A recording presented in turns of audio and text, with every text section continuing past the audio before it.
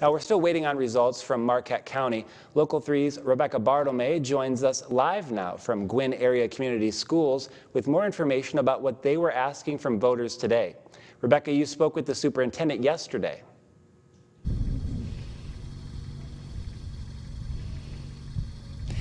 Yes, James, we are still waiting on those results, but I did speak to Superintendent Sandy Petrovich, and she says that this is the third time they brought this issue to the voters. Now, this would go towards things like replacing flooring, tiling, some repairs on the plumbing system in the schools, and some work needed on the science labs. She did also tell me that they've made some revisions to this from the past 2 times that they brought this to the voters, and that it at one point was 1.75 mils, and they brought that down to 1.5 mills, and it was originally a 10-year millage that they brought down to a 4-year millage. Now, according to the school's website, the top 3 things that this would go towards in the first year would be E911 system that would be district-wide, repairs to the plumbing system in the elementary school, and the elementary school cafeteria tables. And now, like we said, that there are no results yet for this, but you can check out our website, upmatters.com, where